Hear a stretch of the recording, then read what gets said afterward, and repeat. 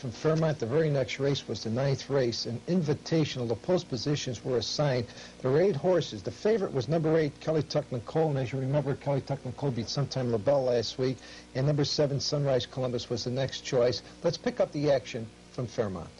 We're past the half, 57 2/5 seconds. We have a chance for a new track record tonight. It's Merger's Cousin in front by a length and a quarter.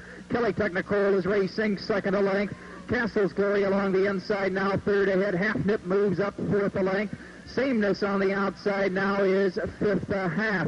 Sticky two-step along the rail is sixth. Sunrise Columbus seventh, and Dallas Renvay shuffled back to last. As they come to the top of the lane, Merger's Cousin has it by a length. Half Nip on the outside, second ahead. Kelly Tuck Nicole tucked in along the rail now, third a length. Sameness is racing fourth. Into the stretch, Merger's Cousin has it by a length and a half. Kelly Tuck Nicole gets out and is on the go second. Eighth of a mile to go, Merger's Cousin. Kelly Tuck Nicole on the outside. Sticky two-step out in the middle of the racetrack, and Castle's Glory in between horses. Down to the wire, Kelly Tuck Nicole, sticky two-step. Kelly Tuck Nicole and sticky two-step. Time 1:56 1/5.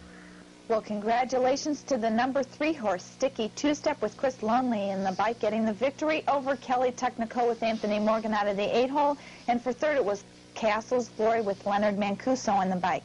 They went the mile in 1:56 1, and that's a brand new track record. So the 8th race was the established track record of 1:57 1, and Sticky Two-Step came back to beat it in 1:56 1 in the following race.